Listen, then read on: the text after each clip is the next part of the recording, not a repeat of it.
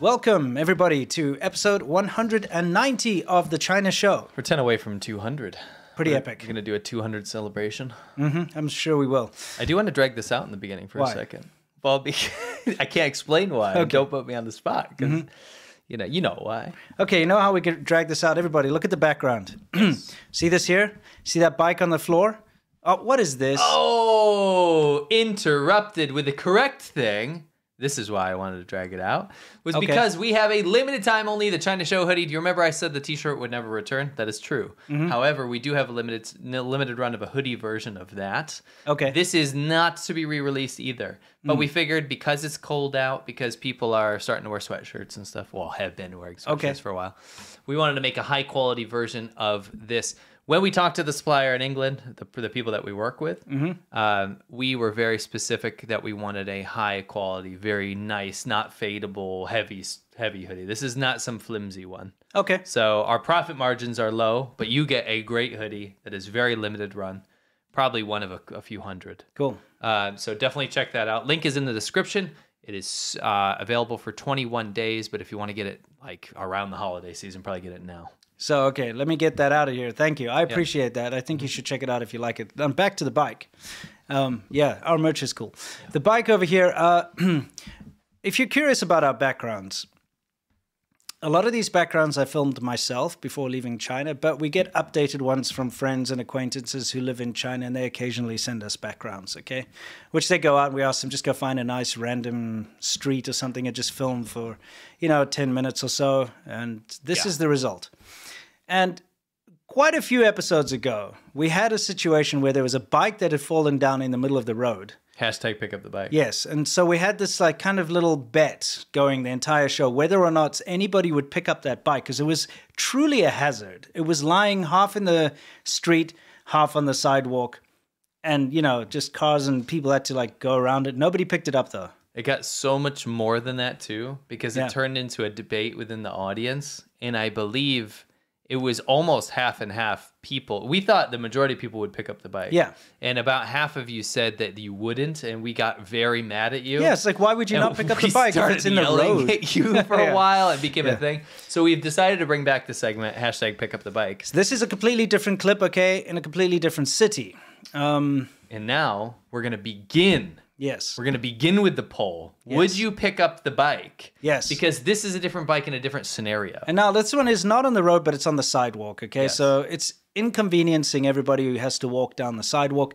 Do you think anybody in the public, of the thousands of people that are going to walk past this bike during this background segment, do you think anyone is going to pick it up? And so that's the thought you'll have in your mind, and you'll watch this throughout the show. I'm polling you right now. Would you personally pick up the bike? We want to know if you guys have improved morally, if our audience demographic has improved. If you were walking down the road and you saw this bike just falling down there, blocking the path where everyone's walking, would you pick it up and put it upright? Anyway, let's move on with the show. We've got a lot to cover today, so let's saunter right into it with what's new. Okay, this is where we talk about what's new, specifically with regards to China. The vote is up in number 1. If you can't see it, if you're on Android for some reason, click yes is number 1 and no is number 2. Yes, okay.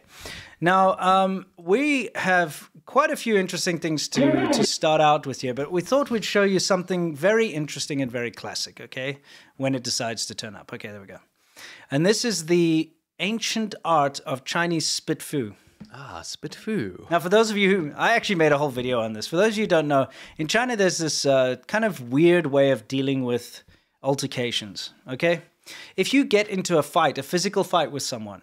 I'm just looking at this, guessing what's going to happen, and I can already tell. Yeah.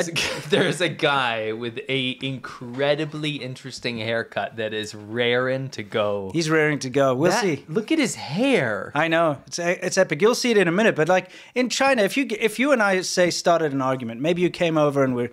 whatever. It doesn't matter who's in the right, who's in the wrong. But one of us ends up injuring the other person. Okay, let's just say you threaten to, I don't know, burn my house down. Okay, that's what people do. I'm just say you come up to me like, hey, man, I'm gonna burn your house down. No, because that's not a realistic argument. Okay, what's realistic? Let's say we're playing video games next to each other in a public environment like this. Yeah, and there was a team raid kill. Okay. And there was one like honorary item that falls, and you got it. But Yeah. we're kind of friends. You previously said, "Well, I got it last time," Yeah. and you changed your mind. You decided to keep it again. Okay. And I'm gonna get mad because my life is this game. Okay, right? sure. That's what we're arguing Right. about. Whatever the argument is, if there is an altercation, even if the person who initiated it is the one who gets punched eventually, Yes. the person who actually hit the other person will be held liable and will have to pay for medical costs and will be arrested and all that. Even if the other person literally was holding a knife ready to stab you or something and you punch them, it's the person who gets injured is always the victim and the person who did the injury is the one that gets blamed. That's right. So it's gotten to a point in China now that if you touch another person, okay, then they will feign, like they'll pretend to fall down. Oh, I'm injured, I'm trying to right? see how this is going to go down. I haven't seen this. And that's why spit fu has kind of materialized, because if you spit on someone in China, unlike in the Western world, it's not considered assault. No. It's not. You can spit on someone all you like. Well, this clip is from today. Well, yesterday. Yeah. We'll get ourselves out of here. Let's just play this so people can see what we're talking about here. Here's the good old Chinese martial art of spit fu.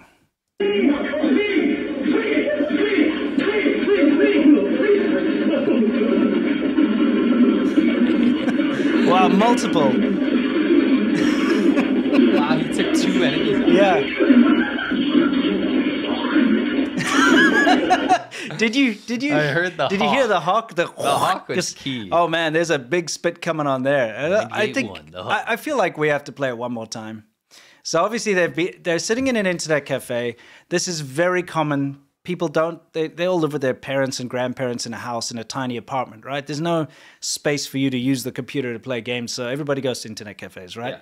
A lot of houses don't even have a computer in them. Everyone uses their mobile phone for everything you'd use a computer for, right? So they go to play games, and obviously there's been some kind of a problem here. And so this guy's like, you guys suck, and he wants to attack them physically, but he can't, so he resorts to spit food. I like his hair. I was just about to say, you don't find that novel, that hair? Yeah. He spits so hard, though, that the other guy's hair is like blowing out of the way. His hair is at low tide. No. Yes, hair's at low tide. Anyway, that's It's like his hair is retreating. yeah, it's kind of crazy. Just shave it off at that point, bro. Oh my God. Anyway, moving on from spit fu, we have another ancient Chinese tradition over here.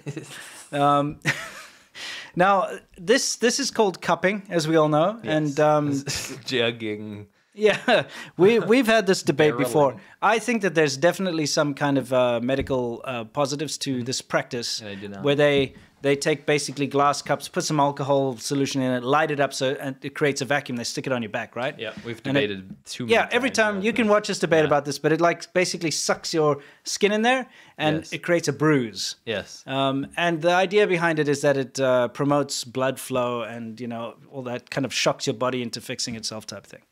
But this is when it goes too far, okay? Because, when you jug, well, I mean, so this guy, you can see he's when got you pot, is this potting? he puts this pot, obviously it's there now, it's creating a vacuum in there and Yeah, it sticks to because him. of the heat transfer. Yeah.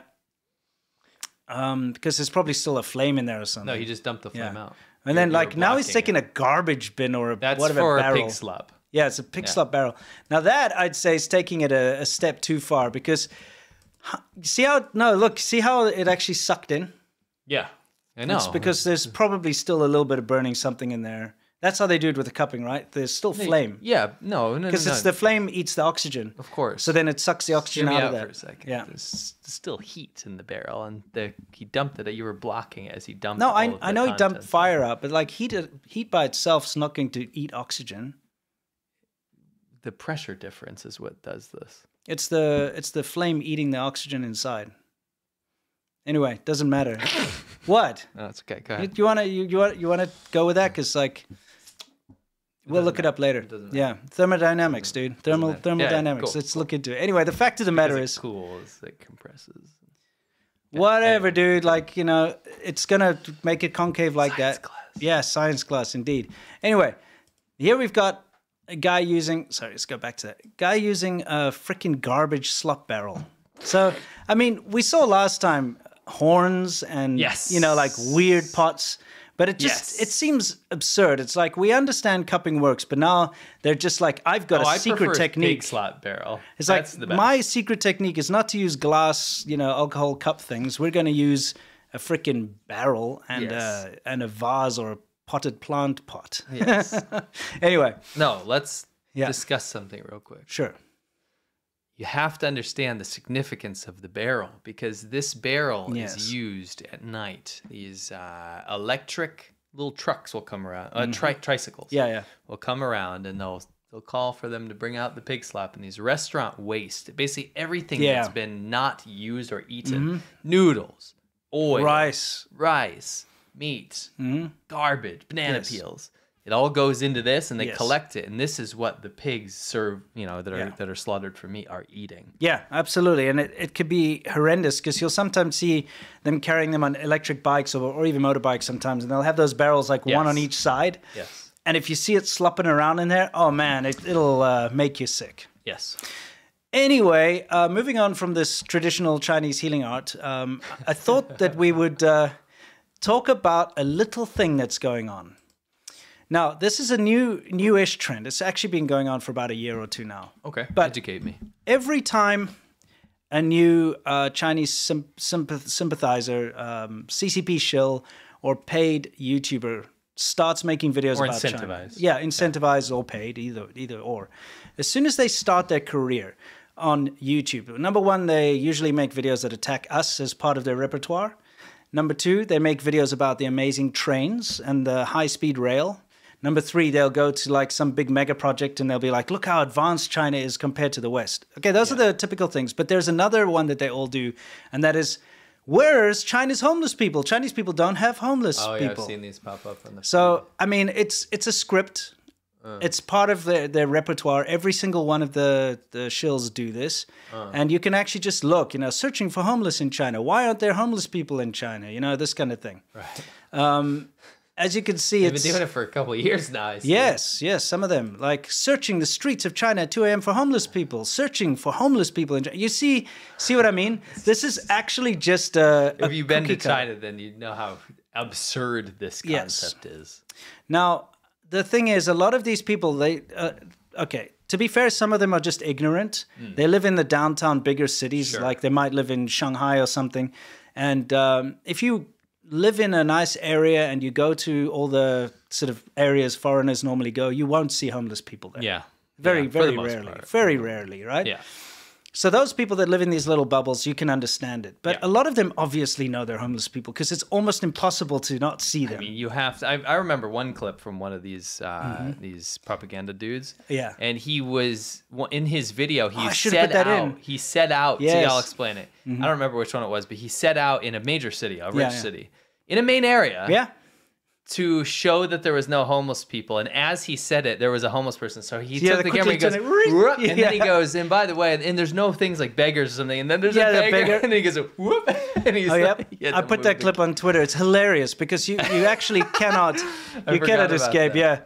So this footage was taken last week. Okay. And this is in the Longhua, so it's in the Longhua bus station or whatever down there, and you could see that the homeless people are everywhere. I mean, this is what I saw when I lived in China. Yeah. It's very, very, very Now, the thing is, those foreigners making these videos, I guess they're not going to go to the train station or the bus station in the middle of the night. I mean, at the same time, I saw this outside my window and living in a pretty big city all the time in a main area where there were foreigners walking around. These clips, I specifically got new clips from last week to show you. So it's not some ancient clip that's isn't shocking outdated. To me. This is what I saw when I lived in China. Yeah. It's very normal. The difference between homeless people in China and in the West is, in the West, homeless people tend to camp out. And they stay in the same spot all the time. In China, you can't. You have to keep moving. So you might be, you see they don't have a lot of possessions with them, just their blankets and stuff. They might be sleeping under this bridge one night. Next time they're at the train, they have to move every day. They're kind of nomadic. There were people that the constant ones I would see are the under the bridge people. I would go by them every time, and they would rob people and stuff, and they were bad. And the cops never did anything about them.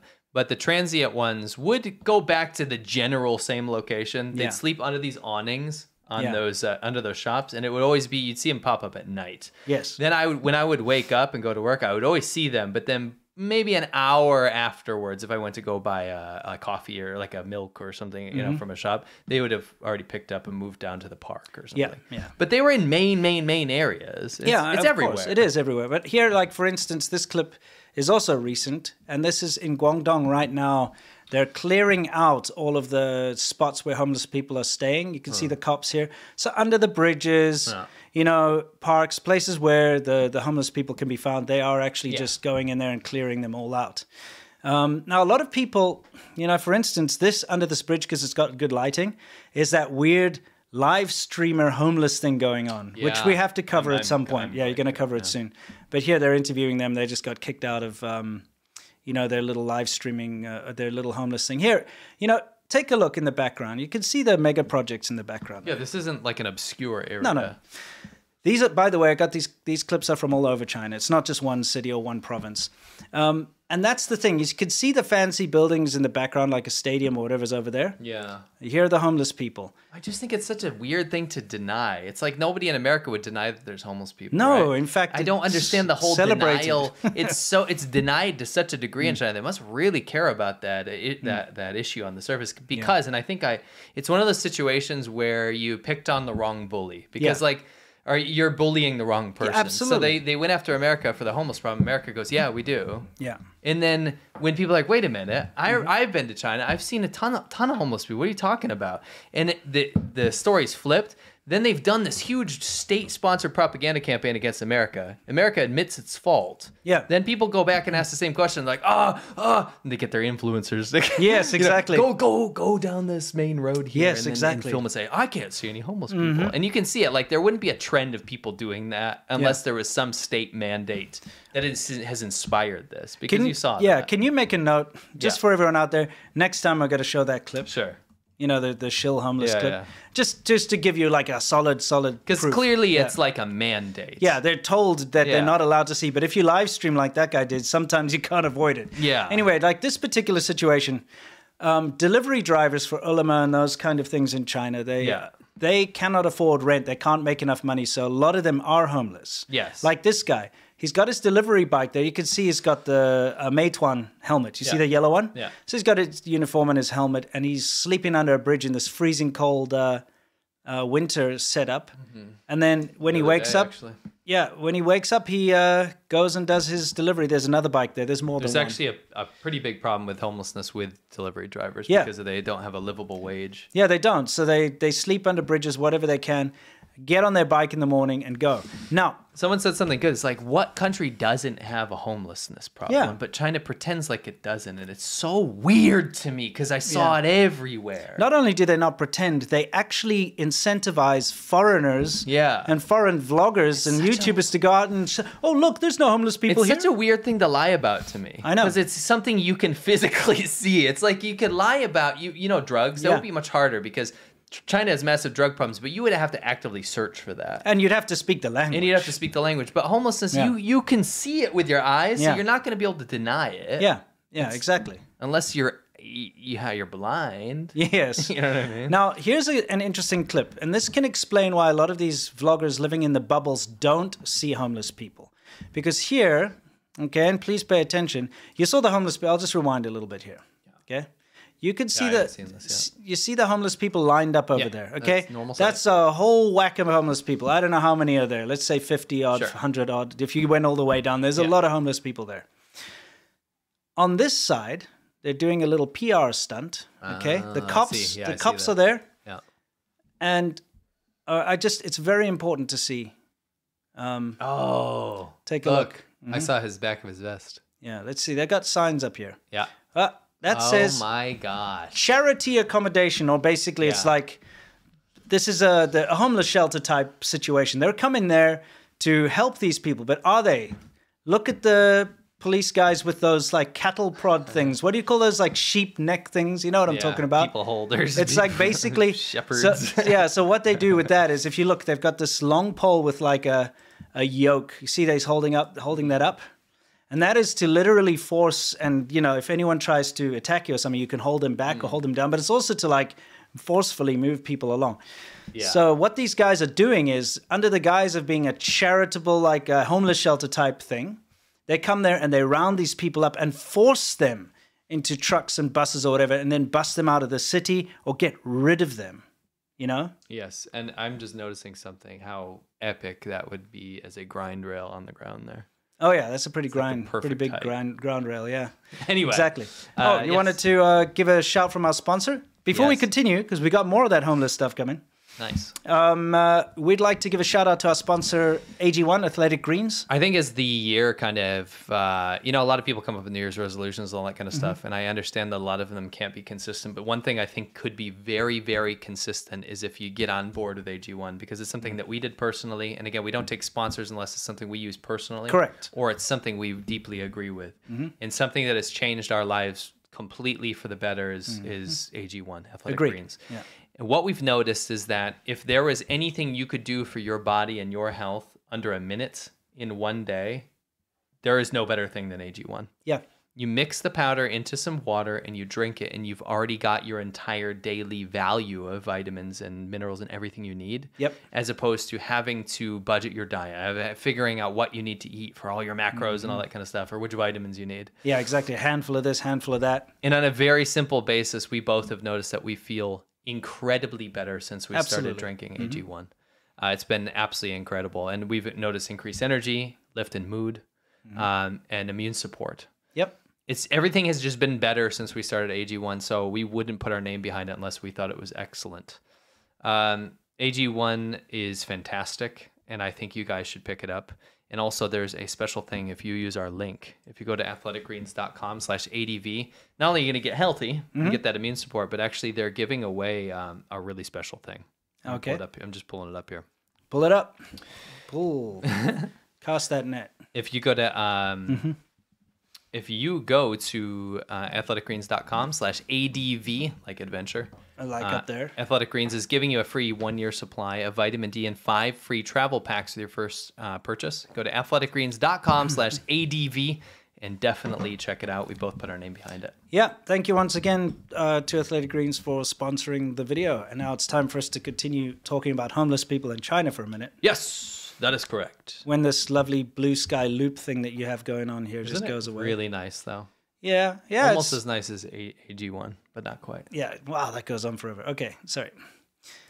Now, here we have more homeless people being evicted from underneath a bridge. Now, remember, you're not seeing them because they have to move around to avoid the cops all the time. And when they do get bussed off, it's pretty horrible what they do. Because, these homeless people don't have money, right? No.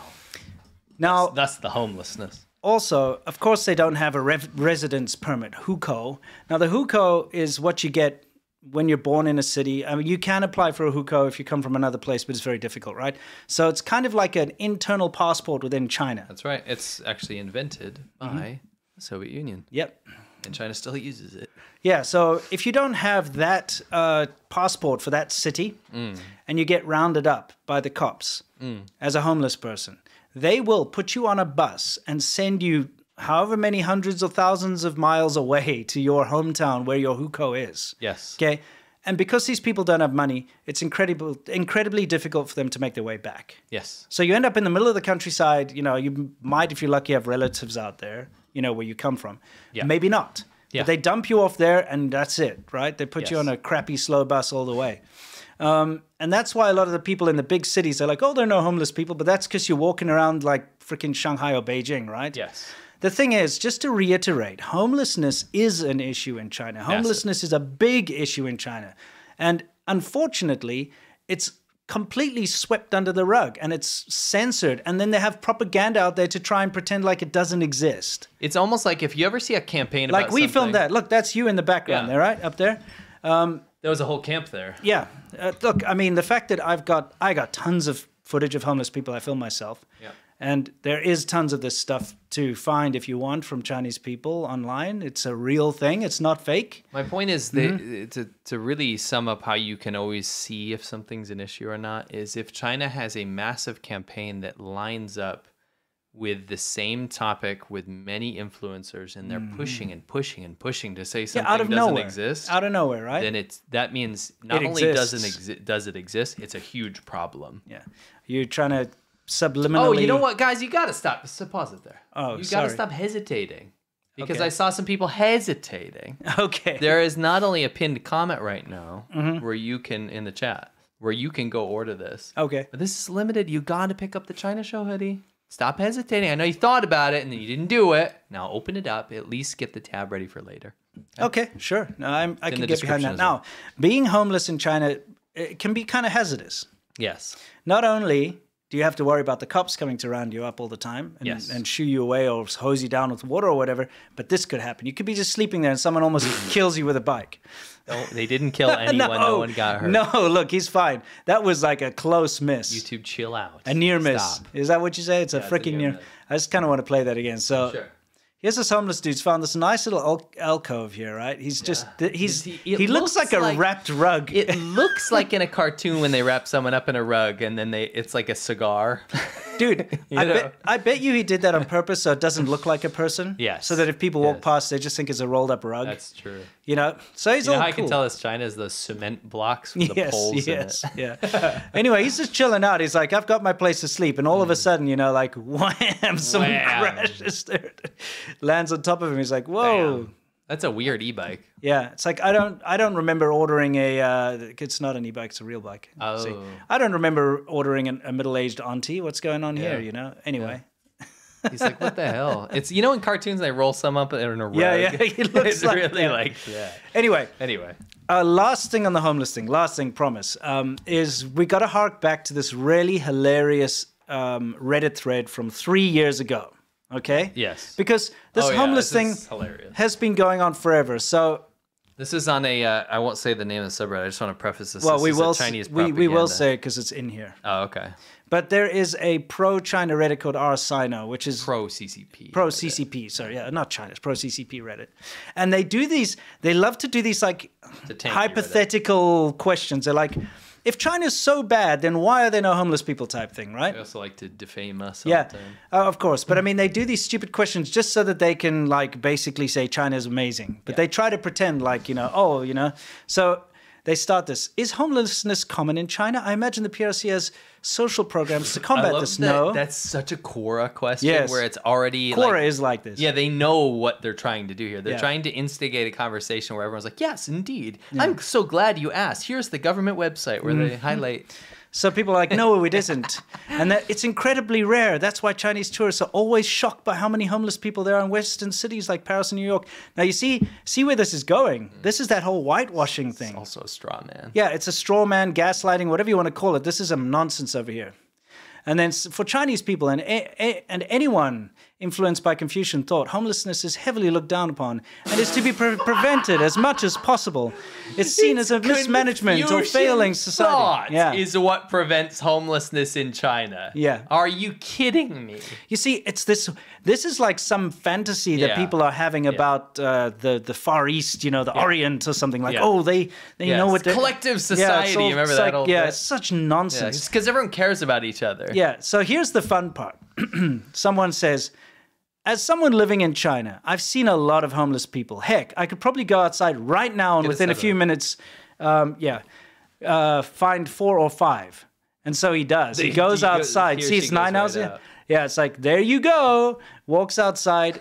Okay, and takes... So these are all these Westerners that are pretending that, they love the CCP and pretending like China's utopia. So he's like, what are you talking... He might even think so, but he's like, well, I'm going to go downstairs real quick. So the fun thing is he goes downstairs and he puts the r/Sino, because that's where he was posting this, puts the date, January 3rd, 2020, and he takes photos of 4 homeless people that he finds immediately. Right outside his door. Right outside his door. And that's the truth of the matter, is you've got all these people online saying, like, it's a utopia. This Confucian thing, you'd never find homeless people. It's looked down upon. That's why everyone's shocked when they go to the West to see homeless people. Bullshit. All right? And that's why he said, you know, I've been living in China.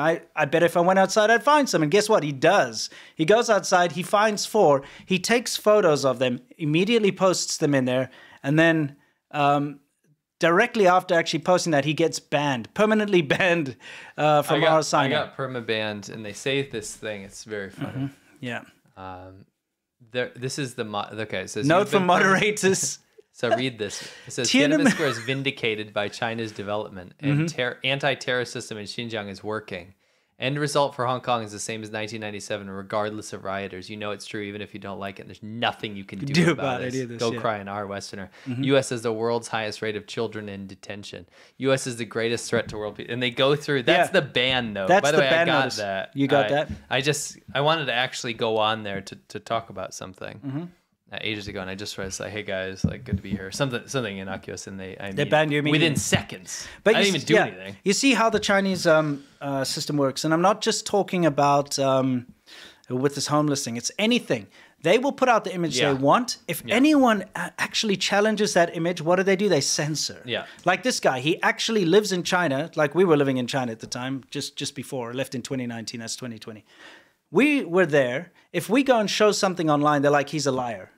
Yes. But we're showing the footage. We're like, no, look, it's actually that. They're like, no, he's a liar. He's anti-Chinese, a racist. Don't listen to him. Yeah. It's like, dude, what? Like, it's true. Like, but we've gotten to a point where they don't care about the hypocrisy anymore. Yeah. People like this, the tankies and all those kind of people, they are vindicated. Like that sentence says, they're vindicated in that even if they're lying and they know. And I've actually seen one of them say this. Yeah. It doesn't matter if what you're saying is not the truth. If the end goal is that we achieve communism, right? Right. If the end goal that we achieve a socialist utopia like China and North Korea and stuff. They believe this stuff so much that even if they know that what they're saying isn't correct, it doesn't matter because in the end justifies the means. Yeah.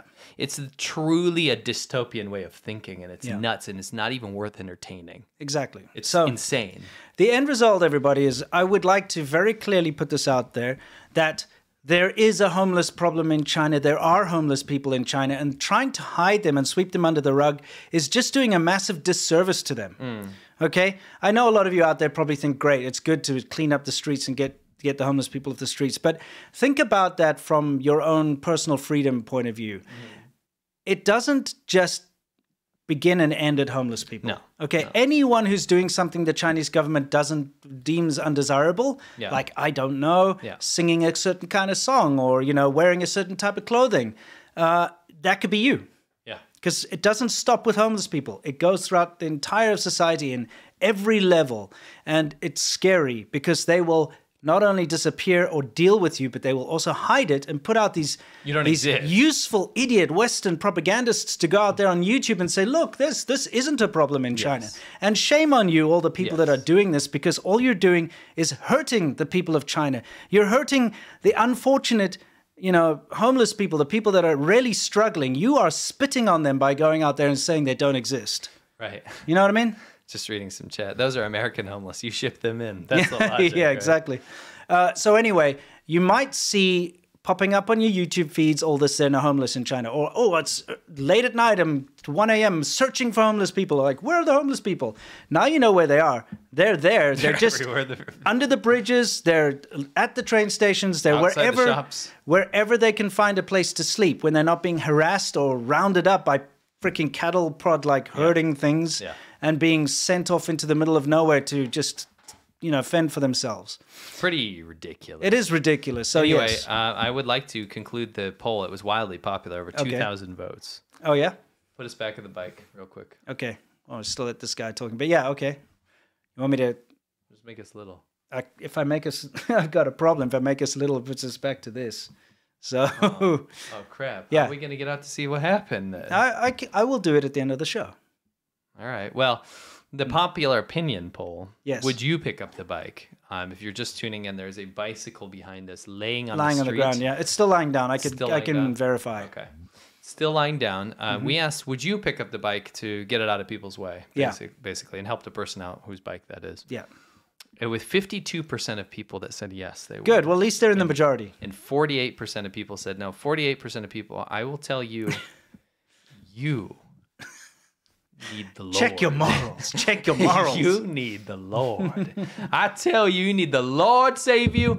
That is some immoral nonsense. Pick up the bike, guys. Pick up the bike. We will never budge on that. We won't hear your sob story. Don't even bother sending a super chat about why you won't pick up the bike. Because something happened last time you did it. Pick it up. You do the right thing. You pick up the bike. You help someone up. You help your neighbor. You help the person. That's struggling. Pick up the bike. Pick up anyway. the bike.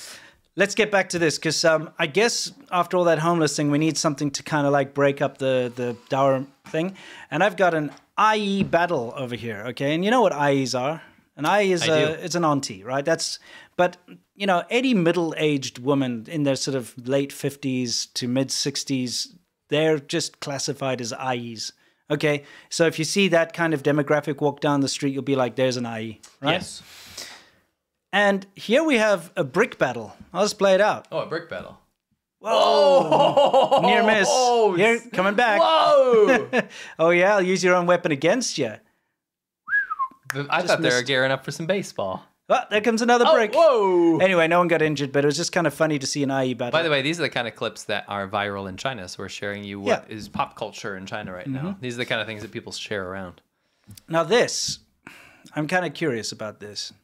That's just amazing. Yeah, I mean, not the fact that there's someone's giving him a ladder to get out of his car, but the circumstances that led to this guy's car being embedded in a roof. Let's go back. Yeah, please just pause it on there as he's coming out. That's, I mean, you know when you play those video games, like what are those ones where you're crashing into stuff? Yeah. And you get points. What are those? What's that? Like Burnout 3 or whatever. Yeah. This is like if Burnout was real, because when you play those games too much, I remember back when Xbox was huge, you get back in your car and you're like, I got to be careful here because I just spent 3 hours jumping cars into whatever, you know, crashing stuff on purpose, trying to get points. Sure. And you're like, oh, you know, you start picturing going off past the guardrail. Going and this guy did it. He played Burnout in real life. I bet you just wasn't paying attention. I know. But how did he end up in the roof? Because he found an epic ramp, and you always wish they're out there in real life. Yeah, I know. He actually did it. He actually did it. I believe I can fly. Anyway, guys, it's time for us to hit our main segment, which is Soft Power Hour. Yes. This is where we talk about how China tries to change your mind through various means. And one thing you always hear about when it comes to propaganda coming out of China is its amazing high-speed rails and how much safer and better their metro is, cleaner the metro system is to the New York. They always, by the way, it's just like the no homeless thing. Don't they just love to keep comparing like ancient-ass New York subway system, and they'll take a real bad picture from like the 80s or something where it's got graffiti all over it, or they'll find that one very rotten station, and then they compare it to like something that was built last week in China and say, look how much better it is. The stupidest thing. It's like if a 12-year-old, right, who just heard about different political ideologies, maybe they just started learning about the Soviet Union, was like tasked with coming up with a meme about how like the Soviet Union versus America or something. It's like you'd think of like, oh, I know what I'll do. I'll find a bad picture and I'll find a good picture and I'll put them together. Exactly. And they work. Yeah, people fall for it. The Chinese government uses them, like Hua Chunying. The foreign ministry uses these. They do. It's the dumbest thing you've ever seen. Stupid. So anyway, the whole thing is they keep going on about how much better the Chinese subway stations are compared to like America, specifically the New York one. They keep ragging on about that. But something has just happened in China. Like not that. Well, that happened. Yeah, it's 2 days ago. And this was a pretty nasty incident, actually. Never mind this guy. Now, just to kind of demonstrate the way that China is so opaque, I've been following the story since it first broke. And the way I followed it from when it first broke is through Chinese dissidents were sharing, news about the stories about this. And for the first day that this happened, the official story that was coming out was that one of the cars like broke apart from the actual train. Okay. That was it. There was so you explain what happened, right? A subway. Yeah, but that's not what happened. Oh, okay. I'm demonstrating the opacity of the Chinese, news, the way it gets out. They do everything they can. People got hurt in a subway crash in Beijing. That's what we're talking about. Yeah, exactly. Now, what I'm saying is, in the beginning, they were saying like, oh, there was just a failure and two of the cars separated. And that was on the first day for the whole day. Everyone was like, oh, wow, the Beijing subway system, one of them. Then it turns out, no, there was actually a collision. One train crashed into another train. Oh. Okay? That only happened the day after you only found out that news, right? Right. Anyway, it was pretty bad. Here you can see where it actually broke apart because of the collision. And like hundreds and hundreds of people, actually it was over 1,000 people, had to walk down the tracks because obviously there was a problem. A lot of people were trapped inside the subway cars. Horrible. And actually had to break their way out by smashing the windows because they were starting to hyperventilate. Because obviously everything's shut down. There's no AC. There's no circulation. People were, people were passing out. That type of thing. But here's the thing. Look at the snow. They blamed it on heavy snow. But looking at the snow, and I'm like, you know what? That's not a lot of snow. It wouldn't be the China show without some statistics. So right. I have some. Oh, you've got some statistics. Good. So a lot of snow for us is maybe we get 6 inches and people go crazy. Well, they don't go crazy, but they'll be like, we got to clear the roads, and they get the the snow plows out, and everything's back to normal, except we have a bunch of snow on the grass area, right? But the roads are clear now because the plows came by. Yeah. You wait for the plow. The roads are salted. Everything's taken care of. Now, this huge snowstorm, right, that caused this massive this is what the Chinese government is blaming it on snow. And I'd like you to read some. Okay. You read it. And while he's reading that, look at the rail. This is the rail. This is what somebody took a photo of, when the carriage broke from the impact. Look at the rail. It's clean. There's no piled up snow. It's not snow. So in the beginning of the storm, this newsworthy storm. Right. And again, do what you want with this information, but have a lens in your mind about what's a lot of snow to you. Probably a couple feet of snow is a lot to you. Yeah. Right. Yeah. Snowfall reached 5.8 millimeters, which is 0.23 inches on average by early Monday, with the highest snowfall of 10.2 millimeters, which is about a half an inch of snow. It's like 10 millimeters. Recorded in Fangshang District, Beijing Meteorological Service data allowed. So that was the beginning of the storm, right? Okay. So here's the storm's progress until Friday. Okay. This happened on Thursday, by the way, not Friday. I'm explaining what's the peak at the end of the storm. Okay. It is forecast wide rain and snowfall in central and eastern regions until Friday. So this is the surrounding area of Beijing. With as much as 30 millimeters, 1.2 inches of precipitation and snowstorms in parts of Shanxi, Henan, and Shandong provinces. So Beijing wasn't even the max. No. The max this area got was 1.2 inches of snow. And this made international news about how much snow they got. And it just shows you, again, not to belittle the accident. The accident was horrible. Yeah. But the accident happened because they're not ready for the most basic of snowstorms. So when you read into these articles, you must be thinking there's 10 feet of snow. And I don't even think it has anything to do with the snow. I'll be honest with you. I think that's just a scapegoat. I think they're just saying that because it's the easiest thing to say, oh, you know what? We never did maintenance, or we didn't pay our maintenance staff. Our stuff is very poorly slapped together and we just ride along on luck.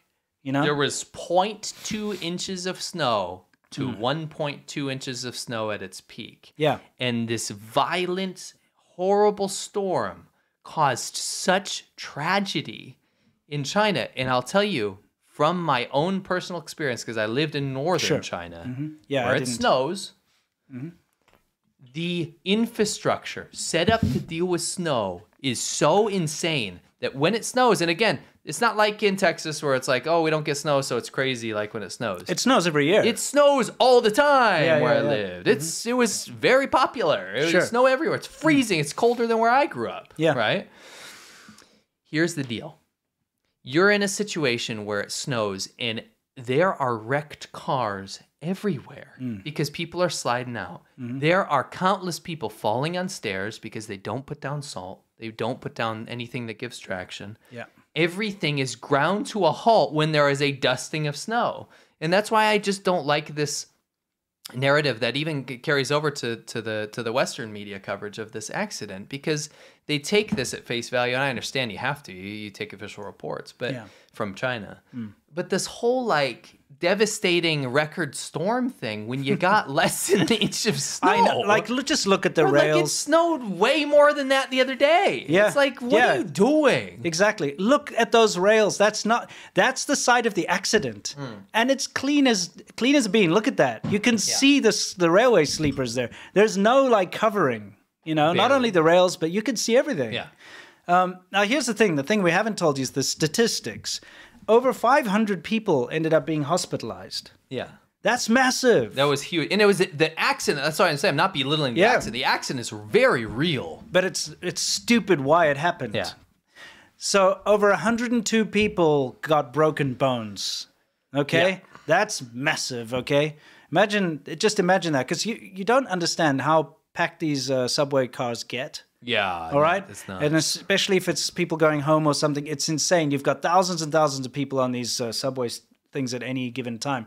I'll just make a small in here, because you can actually see... I'll get us out of here. You could see they got trapped in there. They were having trouble breathing, and they had to smash the windows open. Thankfully, people got out. That's why I'm happy to report that, like, yes, 500 people were hospitalized, over 500 people, right? Yeah. But people survived. Yeah, of course. Which is excellent. The thing is, to try and blame this accident on that middling amount of snow it's a lie. It's a lie. So dumb. I just can't believe what a weak excuse. See how packed it is? Yeah. These are people filming while they were trapped in there. Now, you imagine if everything shuts down, the AC's not working, and, there's no ventilation. You can see it all fogging up in there. It's not cool. Where is this massive like this person said, and snow never stops us in Norway. Traffic flows as usual. Yeah. All the trains work, and everything keeps going.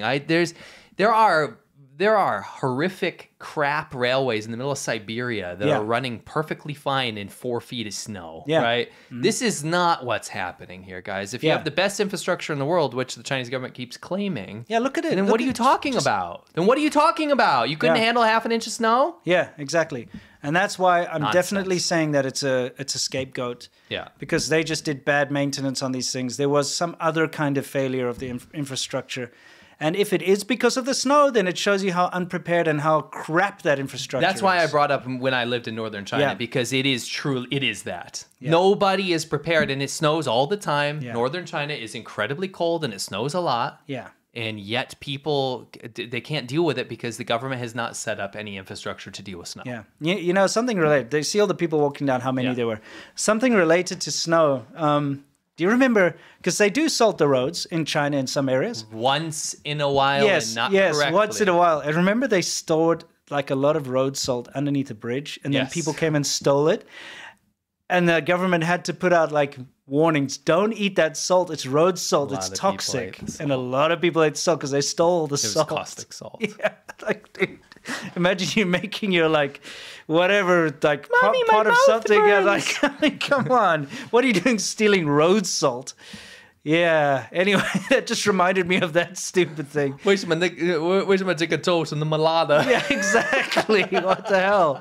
Why is this porridge so spicy? Yeah, exactly. So anyway, they did steal all the road salt, so maybe that's why they can't salt the roads. But look at the amount of people that were affected, okay? This one crash of these 2 subway cars, thousands of people involved. 500 plus people go to the hospital, 102 people with broken bones. It's a huge thing. It's not small. So next time you see the shills or whatever going on about how amazing the infrastructure in China is, remember that it cannot even handle a 0.00 whatever inches of snow. Okay. 0.2 to 1.2 inches, yeah. Exactly. You know who could have saved all of this situation? Who? Someone. Oh, dude. There's an expert. Hey, do I look like a Subway Wonder Man? I mean, honestly, if Subway Wonder Man was there, he could have been there to be like take care of everything. He looks after the subways. He's the Wonder Man of the subways. Yes. Oh boy. Anyway, I'll just play this clip to its fruition so you can see once again. This is the incident that happened 2 days ago. And this is something just to take note of for next time. They're like, look how bad this 100-year-old subway is in New York versus this brand new subway in Beijing. I bet you the New York subway can handle a little bit more than 0.2 inches of snow, right? Yes. Yes, we can. And I say we as someone that used to go there a lot. Yeah. Another thing people don't realize is that all this modern infrastructure you see in China that they put out there, it is new. It hasn't been around for very long. And the people of China have not been able to enjoy the very basic idea of like a subway system until very recently.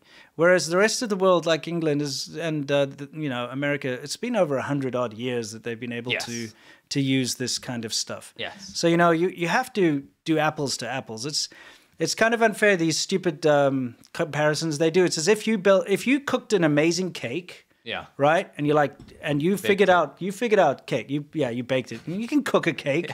It wouldn't taste as good as baking it, okay?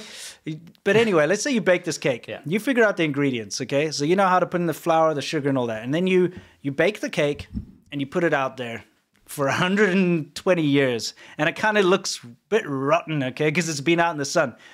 Someone else takes your recipe, bakes a new one that doesn't taste as good, and it's not actually nearly as good as your one, but they're just fresh out the oven with like steam rising off, and they look how great our cake is compared to your crappy 120-year-old cake. You know what I mean? Yes. It's kind of not fair. You know what I'm saying? It's not. Yeah. Anyway, you guys get the idea. Cooked cake. Dude, cooked cake is awesome. You ever cooked a cake?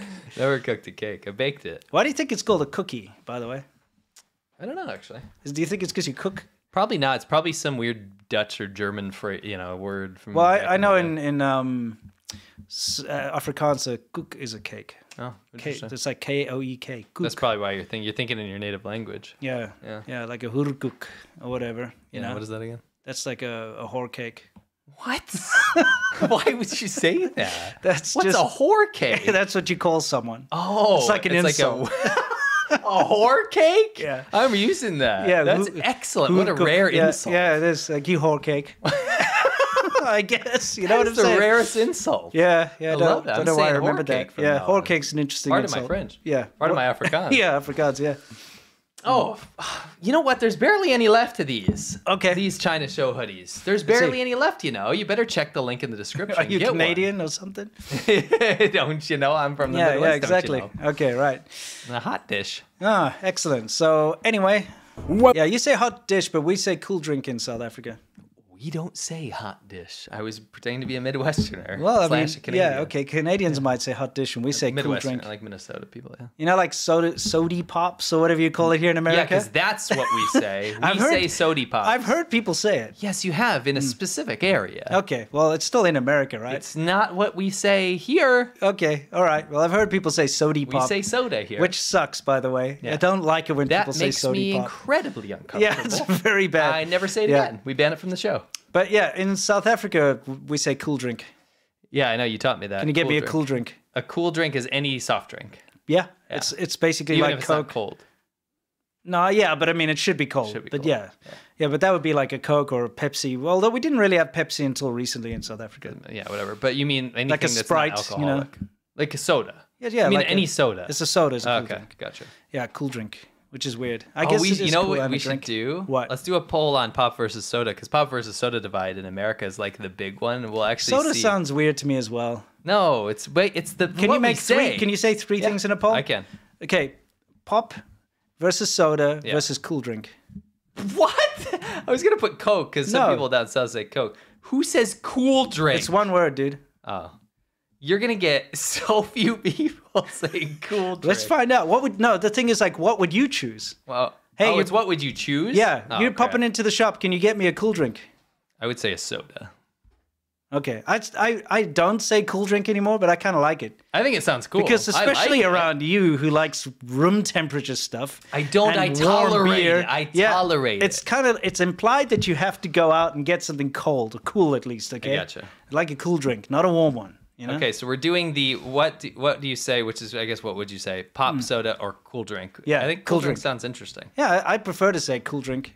I'm going to start saying it more. I'm very confused by it because it's unheard of. Well, it's a South African thing. Yeah. Just like traffic lights are robots, you know? Yes, I can't get on board with that. What, the robot thing? No, that's stupid. That's stupid. I agree. A lot of things I like, but I don't No, robots are rubbish. Turn left at the robots. No, that's just not okay. It's stupid. It doesn't move. Apparently because they were originally called robotic lights. Yeah. So right, but we stopped that, right? Yeah, it's weird. Anyway, while we're having this lovely poll about cool drinks, because, by the way... I'll let it get to 1,000 votes. This is definitely what you want, I assure. Yes, we got a new soundbite. Yes. I wanted to remind you that this past week, on Monday, we had our Royal Rumble. Now, guys, Xiaoba and Ho is our VIP show that we have once a week on Mondays. But The Royal Rumble is for all levels of patrons. So if you're a patron, you would have been able to watch this. If you're a patron, even the lowest level patron, you can go watch it right now. And there's a link in the description of that one to go watch the original Royal Rumble as well. This is number 2. So we just... This is open to all levels of patrons. Yeah, exactly. So I thought we'd just show you guys what you might have missed out on. Here we go. Welcome to the 2nd annual China Show Royal Rumble. Oh, Mao Zedong kicking the shit out of old Daruchi. Oh, Jonty just knocked out Mao Zedong. Oh, come on, Jonty. Give me a break. Yeah, he's obviously tired of me making fun of him. Daruchi just got Xi Jinping out of the ring. What, you're beating me up now? Come on. What the hell? Chinese ox. This is going to get dangerous. Oh, Dear Wong hanging on for dear life. For dear life. Yeah. Hold on, Rick. You can get back in. Come on. And this is where China is out. She is out. Man. Oh. What is going on here? Oh, there goes Ginger Boss. Come on, Tractor. Kick him in the ball sack. Oh, he's hold on. He's hold on. Yeah, guys. So... Whoa, sorry. But if you got to get the hoodie. You know you want it. Sure. Anyway, so if you want to go watch that, go ahead on over to patreon.com/ADV podcasts and join any tier of patron. It's right there, and you can watch the previous 2 Royal Rumbles. It's something we do once a year. As you probably saw from that little preview, we have all of the big names, you know, the big... What? What are you reading? What? People are calling me cute milk again because of that stupid clothing. We've banned cute milk. Cute milk. You get banned from the chat. Yeah, you can say hurkuk instead. Yeah. If you say cute milk. Of course, we won't enforce that because we appreciate you guys. But don't call me cute milk. And I ask you this just from the bottom of my heart. Please don't call me cute milk. Yeah. Anyway, I did dress up like a wrestling fan, or at least what I thought a wrestling fan looks like. Yeah, I mean, it was close enough. Like a frayed vest. I got some tattoos. Yeah, well, drawn on ones, Well, who knows? Yeah, who knows? Yeah, it could be a pretty bad tattoo if that was real. You don't like my barbed wire on my skull? No, that was pretty tasteless. Anyway, like you can see there, we've got all the main characters. So we got all people like Sack everywhere. Up the cute milk thing. Yeah, exactly, and we've got Jonty in there, and we got all of our favorite people. We even have like Subway Wonder Man. Do I look like a Subway Wonder Man? But like everybody that's kind of a character attached to the show. We even have Sarah AI. Beautiful. I will also say we did a live commentary over it. Yeah, we hadn't seen it. We hadn't seen it, which is the best way to do it, right? Yes. It was an amazing experience, even better than the first year. It was a real nail biter. Yeah. I would definitely recommend because you don't even have to join the Xiaoban Ho level. You can join any level to go check it out, even just to see the Royal Rumbles, both of them. Yeah, I would. super fun. If I was even a passive watcher of the show, I'd go watch that. It's Friday. You know what? I'm actually, as soon as I get home after this, I'm cracking open a beer, I'm turning on the Royal Rumble, and I'm just going to watch it again. Yeah, it's very fun. It's super fun. Yes. Yeah. Anyway, let's move on. Let me kill the poll. 59% clear majority say soda. 21% say pop, and 20% I don't believe say cool drink, but maybe they want to. I think cool drink is better than pop. I think soda pop. Cool what drink. A pop. I think cool drink is much better than pop. Yes. I still say soda because it's my native language. Yeah. But cool drink's cool. Pop, like pop's lame. So stupid. Like pop. What does it even do? I want some pop. Good for you. It sounds like some kind of street slang for a drug. It's either a drug or it's like you didn't finish what you're gonna say. Popcorn or what do you want? Pop what? Pop rocks? You know? It's kind of like that. What happens when a balloon goes pop? Yeah. You know? I don't know. Hey, that color really pops. Stop popping. Don't call me cute milk. Pop and lock. Yeah, yeah, exactly. Anyway, enough for the soda pop stuff. It's time for us to move on to our next segment, which of course is Wumao Corner, where we talk about the haters and all the nonsense they get up to. And what are we going to talk about today, C-Milk? We are running low on time, so we'll rip through this real quick. Maybe rather than play this, just play it without audio. China says it firmly opposes countries slandering its national security law, adding that Hong Kong's affairs are purely an internal matter for Beijing. Western critics have deplored Hong Kong authorities after bounties put out on overseas-based activists accused of violating the city's national security law. Chief Executive John Lee has warned they will be pursued for life if they refuse to turn themselves in. 通緝人 Okay, we don't need this. Yeah, so basically what happened is, I was going to play the whole thing because there's some really good commentary in this, but we're going super long today. All right. Basically what happened is the Hong Kong, remember China basically instituted this Hong Kong national security law. And what that means is that if you do anything... Well, you mean Beijing implemented the Hong Kong security law? Yeah, that's what I said. Oh, you did say Beijing? Yeah. I thought you said Hong Kong. No, I said Beijing instituted in Hong Kong the national security law. And what that means is, even though Hong Kong is supposed to have freedom of speech and all this stuff. What that means is Beijing can't handle freedom of speech, and they had to find a way to stop it. They're like, these pesky Hong Kongers, they can say whatever they want, and that's not okay. So people that led the protests, people that had something to do with the protests, you know, those huge protests where half the country of Hong Kong came out on the I was there. Yeah. You know, I've got footage of the protests. It was the 2014 ones. I didn't go to the 2019. Yeah. Well, it's linked. The umbrella movement is all the same. Yes. Anyway, the modern ones. Yeah. What happened was China couldn't handle it. They shut the entire thing down. And I don't think personally you'll ever see anything like that again because it was stopped in its tracks because of Beijing's overreach, right? And now Hong Kong, you know, we would never go there. You shouldn't go there if you're ever critical of China on the internet. It's gotten to a point now where Hong Kong is basically a part of mainland China. Yeah.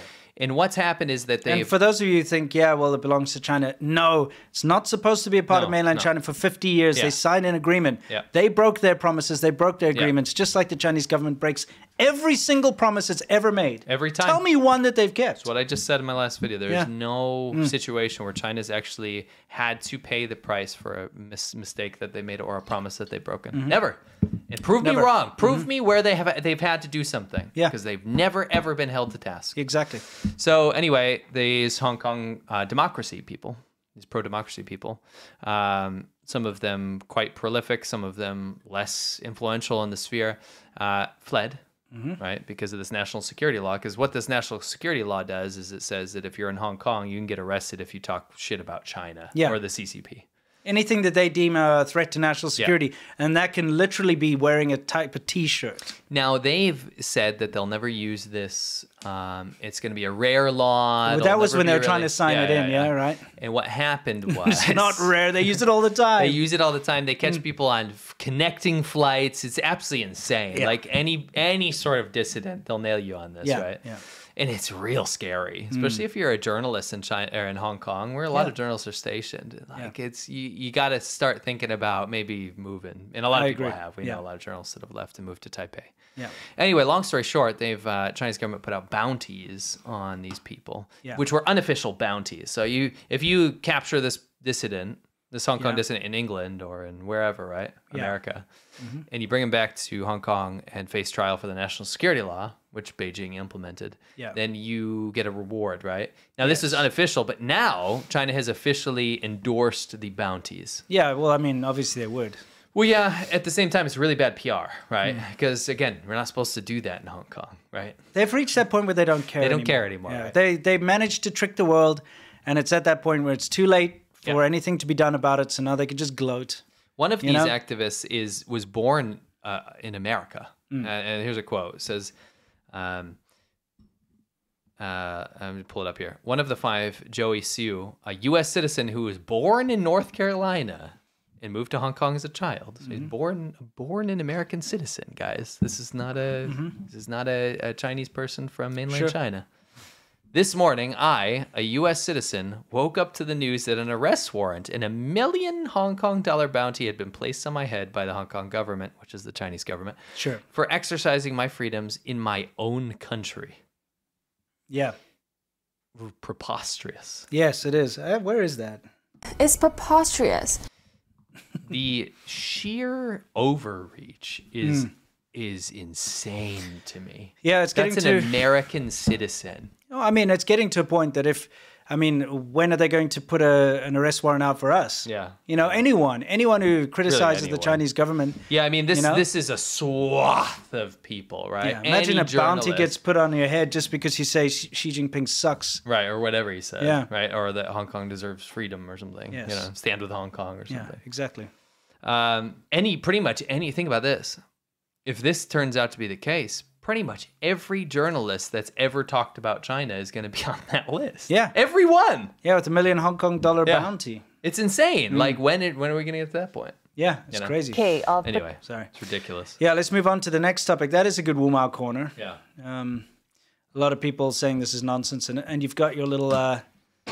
You know, this is limited, right? Like the China Show hoodie, it's not coming back. Yeah, this is the end. Yeah, remember we did the T-shirts and they were limited, right? Yeah. We're not bringing those back. Yes. That's where you're like, well, a hoodie's not a T-shirt, so you're not lying. No. We'll bring it back. Well, also, why not? Like, a lot of people like hoodies. Why not have both? I like hoodies. Why not? If you didn't get the T-shirt, why not get this and vice versa? You know what the biggest lie about hoodies is? You know when it's raining and you put that hood on? Yeah. It's just cloth, dude. It just soaks up the rain. There is no lie because the name of hoodie doesn't say waterproof. But it's like this idea that you're going to be protected from the rain. It's not for the rain. It's for the cold. Whatever, man. It's like where I'm from is never really that cold usually. Oh, true. So you have a hoodie and it's like it's raining and you're like, oh, but I've got a hood. If you're doing that for rain, then you're a whore cake. Right? I guess you're right. I got to use it. Yeah, you got to use it. You got to say it right. So hurkuk. Hurkuk. But I want to say whore cake because it sounds hilarious. Yeah, okay, all right, fine. Hurkuk. I'll say hurkuk too. Yeah, all right. So you want to go over this? This is fascinating. This is international or this is still this is still Wuma. Still Wuma corner? Yeah. Okay, fascinating. Go for it. So there's a ultra-right-wing politician in Belgium. Right, and Chinese spies recruited him. But the most interesting thing about this is it's fully documented how it happened. Oh, okay. So now we finally get to see how the Chinese government gets people, Western politicians, to do things for them and for what purposes. What were their goals? Right? Yeah. It's all laid out. All the links are in the description for everything we talk about today. Okay.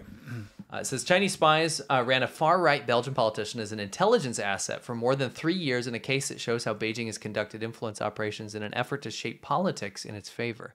Daniel Wu, so this is the officer in China, an officer in China's Ministry of State Security. Which is like the CIA. Yes, spy agency, pushed Frank Kreilman, a former Belgian senator, to influence discussions in Europe on issues ranging from China's crackdown on democracy in Hong Kong. That seems to be one of their biggest things. They hate it.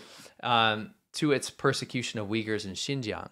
As German Chancellor Olaf Scholz was about to visit China in late 2022, Wu asked Kreilman to convince 2 right-wing members of European Parliament to say publicly that the US and the UK were undermining European energy security. And this is my favorite quote. Okay. This is from the spy. The spy said.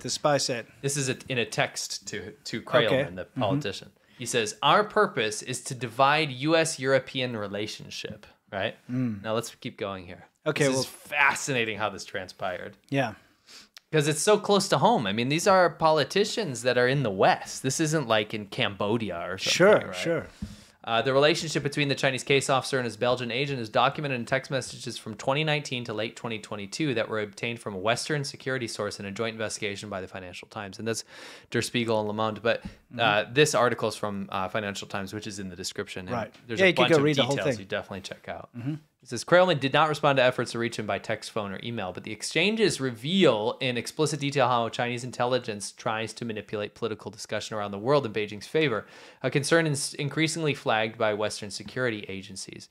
While most big countries engage in spying, the MSS operation in Europe highlights one of the defining features of Chinese espionage, which is widespread influence operations aimed at shaping political debate that span Ottawa, London, and Canberra. Washington has also repeatedly warned of covert efforts by Beijing to interfere with elections, which is very dangerous. That's when it spins out of control. Part of this is the shills too. Like the stuff you see on YouTube. It's all part of this influence operation. Oh yeah, it starts up here, though. That nonsense about there are no homeless people in China can be categorized underneath this too. Absolutely. Yeah. Right? The MSS has spent decades trying to shape politics and global discourse on China, recruiting and manipulating academics, policymakers, business leaders, and as this case shows, even politicians as part of that, said Alice Josk, a consultant of McGrath Nicole and the author of Spies and Lies, a book about MSS. And this is where it gets interesting. Okay. So let's look at what they did. Right. Wu, so the spy, the Chinese spy, operates from the Zhejiang branch of the MSS, according to the intelligence officers from 4 Western countries. Western intelligence has also tracked him operating in Poland and Romania. So he's, just like a spy, they operate in many different countries, right? In one exchange in 2021, and we know about this, because we know about this investigation because about the Uyghur thing, about the Xinjiang thing, right? We, the guy that was in charge of finding, what's it called? The Uyghur genocide, tracking all the Xinjiang files. Xinjiang files, yeah. is this guy named Adrian Zenz. Yeah, we actually spoke to him. I spoke to him on this public forum thing. Yeah, we had an interview with him. Yeah, it said in one exchange in 2021, Wu told Kreilman that he had been tasked with attacking Adrian Zenz. Yeah, of course. A researcher who helped reveal how China detained hundreds of thousands of mainly Muslim Uyghur minority in its far western region of Xinjiang. You'll find that that was a big directive because at the time, also, I keep harping on about the YouTube shills, and that's just because that is our wheelhouse. We do YouTube. We've been attacked by these guys for the longest time. So we know what's going on. But the Western foreign YouTubers who do all this like pro-China, or I should say, sorry, pro-CCP fluff nonsense on YouTube, like no homeless people and stuff, they did many videos attacking Adrian Zenz. Yeah. And there was obviously, it was a directive. MSS. It's like, we have to discredit this man. Yeah. And that's because he revealed the extent of the Uyghur, oppression. Yeah, the details are escaping me, but there's the Xinjiang files and all these things. Yeah, and Adrian Zenz has been a big driving factor behind that. He's like a German researcher. Yeah, and human rights researcher, yeah. So it says, Wu also asked Kreilman to help disrupt a conference on Taiwan. So there's another ding, ding, ding big issue that they don't like, right? Yeah. And the pair discussed paying an intermediary to influence a Catholic cardinal to warn against politicizing COVID-19 as China came under pressure over the virus that emerged from Wuhan. So look at the big topics. It was all those ones that we got attacked for. Yeah. Foreign or Western journalists got attacked for across every platform. Exactly. It was during that time period. Former U.S. intelligence officials with expertise on the MSS were briefed on the exchanges, and the messages bore the hallmarks of classic political influence operation by the agency. They reflect the MSS obsession with the U.S. having been the black hand behind the Hong Kong protest movement, which was this fantasy China concocted. And I've said it before, but during the protests, one of my very close friends was very much involved as a photojournalist during that time. Yeah. He was taking a lot of photos of the protests, and they started spreading around on social media pictures of him with red circles around saying that he was a CIA operative. This friend of mine is British, English teacher and photojournalist in Hong Kong. Definitely not. Not CIA, but they, because they had to try and make an excuse as to why the sort of ethnic Chinese people would rise up against the government, the Hong Kong people. Why would they do that? It must be the CIA, not because they actually care about their own freedom. The desire to constantly look for opportunities to disrupt pro-Taiwan conferences and events in third countries, and its mission to discredit those reporting on human rights abuses in Xinjiang, said Dennis Wilder, a former top CIA China analyst now at Georgetown University. Peter Mattis, a former CIA counterintelligence analyst, said it also illustrated the feature of the Chinese intelligence, how the MSS gives autonomy to its regional branches. This case shows that Beijing and the MSS provide direction, but the intelligence officers and the sources work together on how to achieve their objectives, said Matisse, head of Jamestown Foundation think tank. Let's look at some of these messages. Okay, Jamestown Foundation? Is that Jamestown as in drink the Kool-Aid Jamestown? No, probably not. Okay, all right. Just a lot of Jamestown. Probably, all right. The former CIA operative said the MSS also tended to take more risks in Europe, so in comparison with the U.S., right? Because it viewed the consequences of being caught as less severe than the U.S. One former senior Western intelligence officer said Brussels was a particular focus because its security services did not have sufficient resources. Nice. And this is a key, a little key we picked up on here. It is unclear how or when Kreilman was recruited, his relationship with Wu seems to have been conducted remotely, with the exception of a trip to Sanya, a beach resort city in Hainan Island in 2019 to meet his intelligence handler. And you know what we noticed, Winston and I? A lot of these very, very big, serious, scary propaganda campaigns from these Western influencers. Yes. We won't name names, but they started after they went on these paid trips to Sanya and Hainan. It's very interesting. I wonder if any of these perhaps were meeting handlers. Yes, I wonder. I bet their foreign governments or their home governments wouldn't be too pleased about that. Yeah. So for those of you who don't know, Sanya, Hainan, it's in the south of China there. We've been there, actually. We've been there, I rode a motorcycle down to there. It is like the intelligence hub for China. Seems to be, at least. One of them for their spy operations. Whenever we read these, we always find they always send stuff there. And it just seems kind of weird that not that long ago, a lot of YouTubers that do pro-CCP propaganda all kind of went to Sanya and Hainan on these trips to promote Sanya and Hainan. And you do bring up a point, because That's where all their spy agents seem to be and operate from. So why not? Well, every time we read this stuff. Why not use that opportunity to bring travel vloggers and whatever over there and then kind of just get them into doing propaganda? Goal, right? Yeah, that's how you like get wet their whistle. Yeah. Right. I mean, where does the CIA operate out of? Like, what, Quantico or which? That's FBI. Is it Quantico? I don't know. One of those. Whatever. It's DC. Take DC. Okay. Yeah.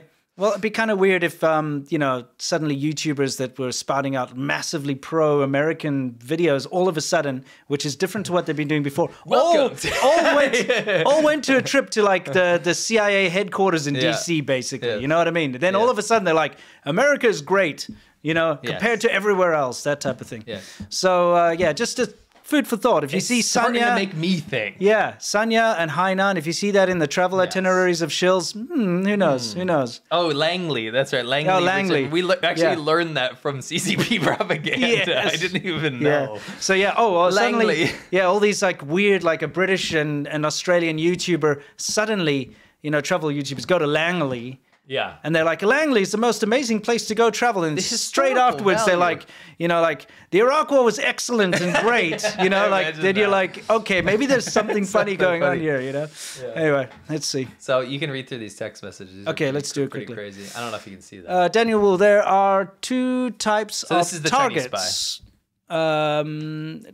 One, good position, but not our minds. His English is excellent. Two, position not so good, but listen to us. I guess what he means is like the first one is like the target's like they're in a good position, like where we need them, but they're not. You could have made this a little bigger. Sorry. He says, if you have any ideas and resources which can help, it's better. My idea is that we assure a target person. Then we think together about the ways to drag him into our cooperation, like we did before. So they've obviously done it before. In the old days, we asked you to develop a source like Martin's Selmier. So Frank, the Belgian politician, the Western politician, says, that I know, but I can't just say, here are some Chinese guys I want you to meet. It should have some purpose. Maybe in a sort of conference around a theme that we can that can interest them. Political would the Uyghur subject interesting for our type of groups. Martin was a good luck shot. Very hard to get around that high-ranking guys. And he has finished anyway. So this guy is so clear on what he's doing. Yes. Like he's an asset. He says, yes, I just make an example. Not like you made it even smaller. I didn't make this. Like, this is from Financial No, but in the media pack. What? It doesn't matter. To basically go through about how to pay. Frank, the Western politician guy, doesn't know how to use cryptocurrency, and then so that's how they exchange money. So he basically teaches him... It's in the description. He teaches him how to receive money through Bitcoin and whatever. He says use Binance or whatever. Binance, which is the Chinese thing. Wow. Okay. Anyway, so it's pretty interesting though, because I've never seen an article highlight how this goes down, and it rang so true. And again, maybe this is more interesting to us because we've seen so many of these people go to Hainan and then end up doing the exact same things that they highlight in the article about the topics they didn't want people to talk about. Yeah. It was identical. It is identical. It's insane. It's literally the same. I suspect there are Westerners going to Hainan, getting to Sanya, Hainan. To Sanya, Hainan, getting trained by Chinese government spy operatives. Or maybe not even trained, maybe just approached. And being given opportunities. Right? Maybe not as overt as this, but I suspect a lot of them are as overt as this because the messaging is the same. The Hong Kong thing, the COVID thing, you know what I mean? Yeah, exactly. Yeah. I mean, I can just imagine the shills rapidly going to their YouTube channels and quickly privating all their Hainan, Sanya fluff pieces they did. They're like, oh shit. I didn't go there. I didn't do that. It wasn't me. No. Anyway. I suspect there's some nonsense going on. I mean, we know. We've exposed email back and forth of some of these shills getting paid directly from the state media and stuff. So, it happens. We know it happens. We've been approached. ourselves. Remember last time we did that thing about Hazza and the spy? Remember we did the thing about that? Yeah, no, what I'm mostly saying is I think we found the connection between, like, you start with that travel stuff, and now we know directly what it ends up as. Yeah. It's that. It's definitely, it turns into that, because the messaging in the videos is the same. Same thing, yeah. Anyway, what is this nonsense you keep putting up in here? Oh, it says, what does it say? Hurry up. I know you didn't get it yet. So all the people that did not buy this hoodie yet, hurry up and get it. Okay. I know you didn't get it. Just don't expect to wear it in a rainstorm and keep dry, you know? It is not waterproof. No. Believe it or not. It is a normal hoodie. So it's not like a high raincoat. quality. No. Okay. I guess it's time for Worldview, guys. This is where we talk about everything in the world, specifically with regards to China. And what have we got for Worldview here? Oh, we have a little thing. You can talk about this. Okay. Well, there's not much You're to the say. plane guy. These are some Chinese bombers, which are just a knockoff of, you know, a Western bomber. And here are some Soviet fighter jets. And basically they were doing joint drills. So Russia and China. I thought they don't do drugs. Well, drills, dude. What is a drill? Is that what kind of drug is a drill? They're practicing how to do drugs. Joint is the drug. Oh, joint my drills. gosh. Okay. I was like, I thought, yeah. They were doing drills jointly, you know? Like, oh man, I want to score some drills. You know? There's a drug called probably drill. drills, like, you know. Absolutely there is. Yeah, it's You know probably. there is. Anyway, so just again, the cooperation between China and Russia is very clear, and it caused some hassles, and Japan had to scramble some jets, right? Was it Yes. Japan did that, scrambled some jets And South Korea. and South Korea to be like, hey, It was what the mostly hell? South Korea. Yeah. So again, we just have to bring this back all the time. Every time China's trying to say, oh no, we don't support the invasion of Ukraine or whatever, but they're sending weapons to Russia and they're sending supplies to Russia and then they're doing joint drills with Russia. I think it kind of goes against that message. It's like they think everyone's dumb, but maybe they are, because nobody does anything about it. Okay, so you got another thing up here. This will never be sold again, guys. This hoodie will never be sold again. And the link's in the description and in the pinned chat. And then we go back to Yes, they're just showing some planes. some planes, you know. There's the Russian ones. For those of you who want to know, like, doing Oh, some I want things. to show this. Look at this. Yeah. It just shows you just for all the tankies out there. This is a view from a South Korean post. This is a North Korean guard post seen from South Korea near the demilitarized zone. This is recent. Yeah. In Paju, South Korea. It's just very good. North Korea's really just got it all switched on. Wonderful guard tower. Paradise, Love really. that paint. You know? Paradise. Yeah, amazing. The sky don't lie. Looks like they're getting some blow off from China down there. They're What's going on? China. Yeah. I just think it's so funny when I see people go so far down the tanky pipeline, like the communist pipeline, that they end up like saying North Korea's utopia. Yeah. Oh, what's this? Oh, just a memory. Oh yeah. It's Okay. a memory of a U.S. Air Force flying in international airspace and his interaction with the Chinese pilot. Oh yeah. Let's listen. I can't Classic. wait. Take us Let's out. do it. Okay, I'll get us out of here. Let's listen to this quickly. Classic. yourself. This is the Chinese Navy. This is the Chinese Navy. This is the Chinese Terror Sky. Please go away quickly in order to run judgment. I am a United States military aircraft conducting lawful military activities outside national airspace. I am operating with due regard as required under international law.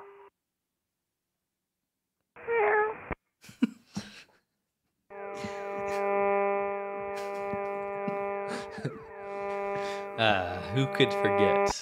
Who could forget the classic meow? I know. They Like had nothing to reply. Yeah, it was so they like just said wrong meow. English. Yeah. In trying to get this U.S. pilot to go away, and then his response to a very valid statement from Was the U.S. meow. was a meow. So there was that. Always Yeah. remember that was not from the current. No, interception. that's from a number of years ago, Yeah. but it's just funny. We love it. All right, and this is your last ever say on the what does it matter? say? If you miss the T-shirt, you know it's never coming back, right? You know the T-shirt's not coming back. Yeah. But this too is not coming back. Links in the description. All right. You know how Excellent. much time left. Well, now that that's out the way, let's see if the bicycle's been picked up yet. Yeah. Nope, you No. can still see it lying down Someone's there. trying to cover it up. It's still lying down there. We'll check on that a little bit later, but Okay. it's time for us to hit Yamcha. That's our Q&A section. This is where we answer your questions and you question our answers. It is, of course, time to relax. It is Friday after all, everyone. I'm going to loosen the tie. If you are with us live and on the weekend, you can watch this. We cut it out of the show on Monday. But if you are a patron of any level over at patreon.com/ADV podcasts, you can always go watch the full show, including the Q&A for any of our previous episodes. Yes. And you also can watch Royal Rumble. Even just for that, go. And you get access to our Discord server. Correct. Where there's lots of memes and fun stuff. Yes. And you support us, which we appreciate very, very much. And you should pick up the bike. Yes. And you should buy a hoodie. Yeah. Jacob. Once these